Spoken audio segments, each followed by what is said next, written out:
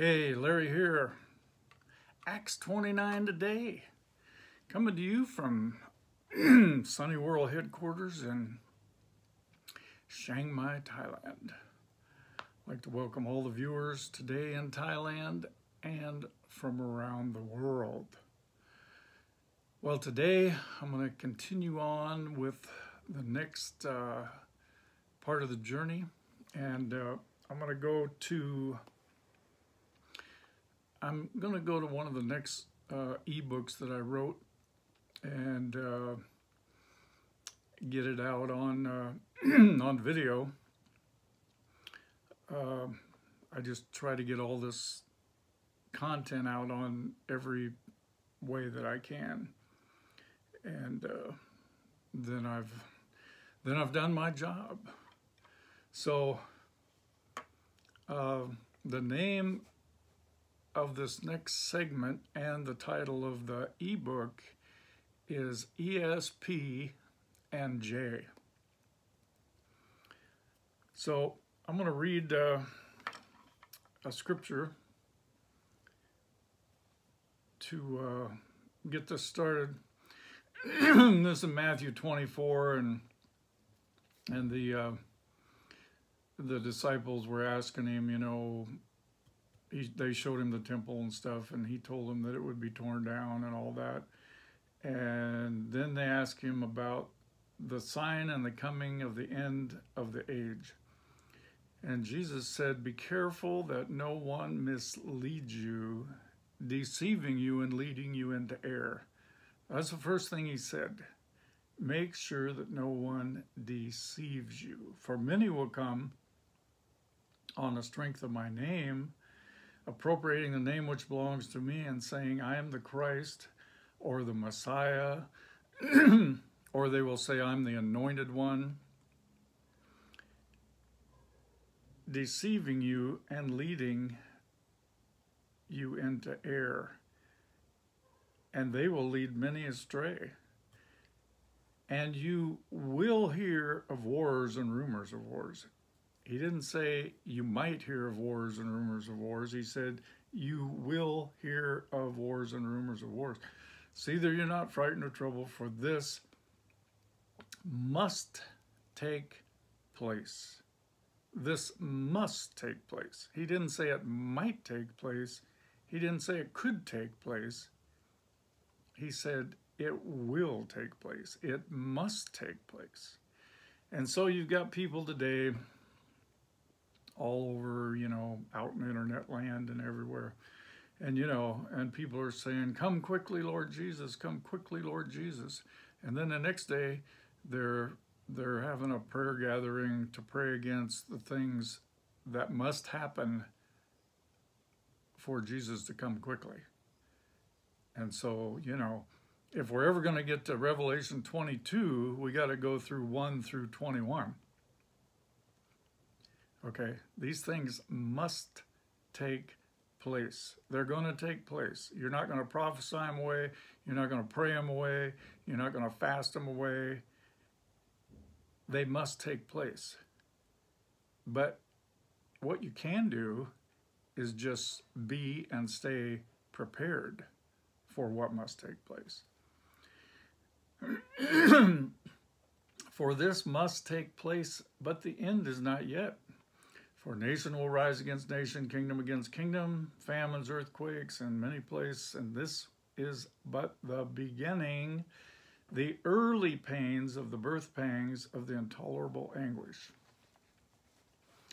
And they will hand you over to suffer affliction and tribulation, and put you to death.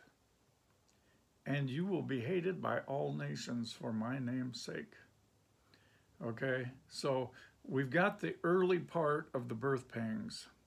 You know, we've got nation rising against nation, kingdom against kingdom.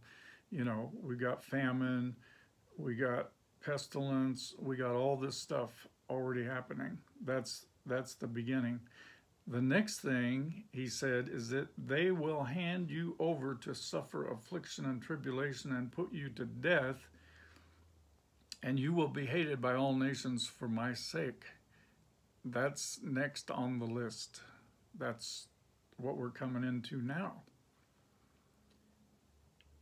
And because of that, this is what's going to happen. Many will be offended and repelled and will begin to distrust and desert him whom they ought to trust and obey, and will stumble and fall away and betray one another and pursue one another with hatred.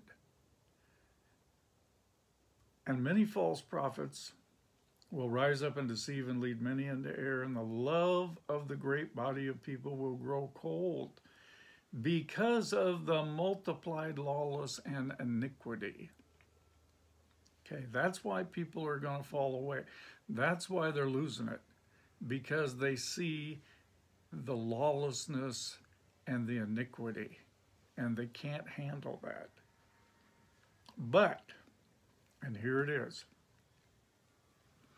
he who endures to the end will be saved. He that endures to the end will be saved. So we're either going to end and fall away, or we're going to endure to the end. It's the only two choices there are. People are either going to end, that means they're going to fall away because of the lawlessness and everything. They can't handle it, and they're going to end. They're just going to give up and call it a day. Or we're going to endure until the end and be saved. So I just wanted to read you that as an introduction to this next segment, ESP J. And you might say, well, that's kind of a weird title. And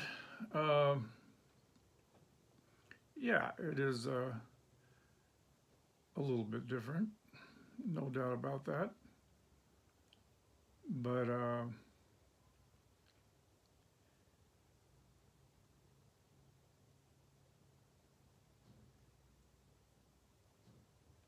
so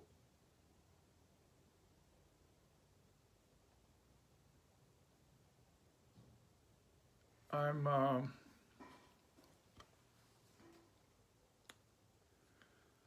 trying to pull this up, and for some reason it's not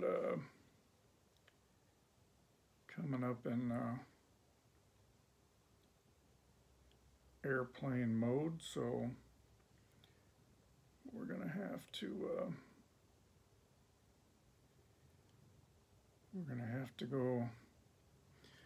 go out of that mode. That's what live broadcasting is all about. But that's okay. No worries, we got time. So this is what the book cover looks like. If you go online, you can find this on my site, ESP J, and that's me in the picture walking up a path out in the jungle in Thailand. So I wrote this book because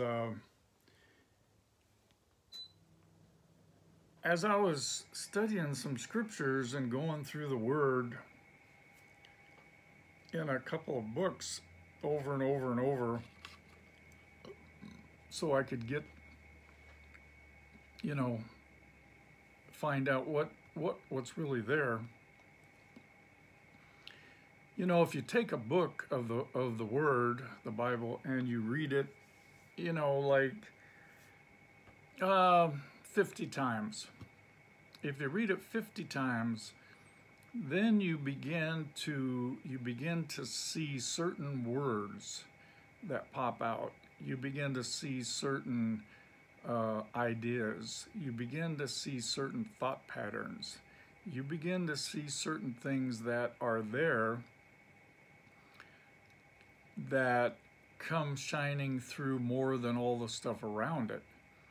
And so that's why I read certain things, certain books in the Word many, many times, because then I begin to see what is the treasure there that Paul or Peter or James was trying to really get at. And so that's why I do that and read that book so many times. So as I was reading through some of this stuff, I began to notice endurance, steadfastness, and patience. And I began to see those words in these places over and over and over and over. And of course, the initials are ESP, and I use those so I can memorize, certain words from the scripture. So ESP is not extrasensory perception or extra stupid people. It's endurance, steadfastness, and patience. And what I began to get out of all this was that these are tools that are going to help us endure to the end. We're not going to end because of the problems and the issues of our time. We're going to endure to the end and be saved. So, what I want you to realize is that these three keys, and then later I also added J, which is for joy, because that was another very important key. So what I'm doing in this introduction to this next segment is I'm telling you that, really the problems are not, the political situation. It's not the economical situation. It's not the geographical, political situation. It's not the entertainment world situation. It's not the death of the dollar situation. But those are all distractions. Those are all to keep people's eyes over on stuff. While the important things in life are happening in the supernatural realm. And so we can prepare ourselves. There are preppers in the natural world that are, they're going up into caves in the mountains and taking their gold and silver with them, and they're prepping. They're prepping for after the atomic bomb goes off and there's nothing left on the world but them, and they're prepping for that. Well, as believers, we're also prepping. We're prepping in the Word. We're prepping in the Spirit. We're prepping for leaving this place that is not going to survive anyway. So those are just issues in the temporary world, but the Word says to keep our eyes on that which cannot be seen, and that is in the supernatural world. Raise your eyes up and look up, for your redemption draws nigh. Your redemption, you be turning into that something of value that is going to put us into that kingdom so that we can actually see that kingdom. And so these are things that I'm talking about that are going to get us to the end, because we need to get to the end. It says he that endures to the end. Not he that's, relaxing on the beach till the end, but he that endures to the end. And so next time we're going to get started in it. Bless you, and I'll see you there.